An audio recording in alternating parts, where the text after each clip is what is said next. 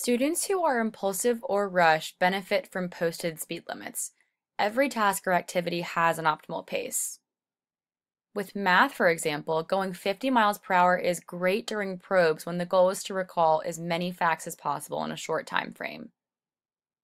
It's better to go a little slower than that when estimating what the answer to a word problem will be. 30 miles an hour would be a good speed when setting up problems. Calculating and then checking for mistakes require the slowest speeds when the student has to be the most detail-oriented. For writing, 50 miles per hour is a good speed when brainstorming ideas. But when organizing those ideas into an outline, a 20 mile per hour limit is needed.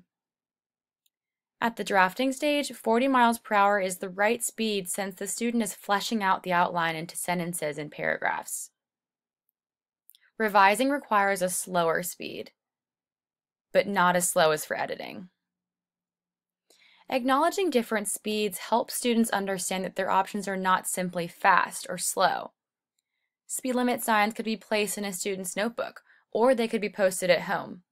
In a classroom, they can prompt group discussions about task demands and working speed, all of which develops metacognition or thinking about thinking. 5 speed limits would probably be the max for any age range.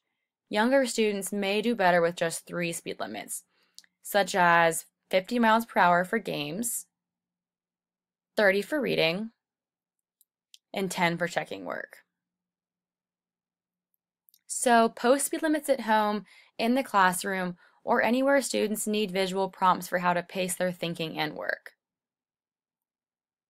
For more practical psychology to enhance your life, check out psychbytes.com.